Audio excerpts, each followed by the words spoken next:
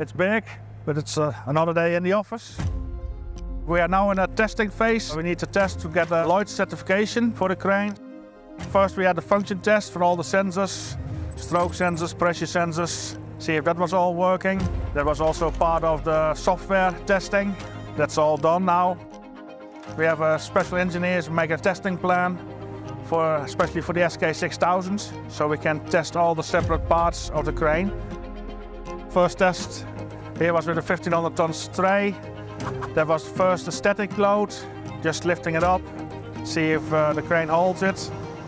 We did also a side load test on the SK6000s, just to lift up the 1500 tons and then pull it with 60 tons sideways. So then we can measure the main mast and the back mast, how much the bending is. After the 1500 tons test, we start putting more containers with weight on till we have a total weight of 4,500 tons.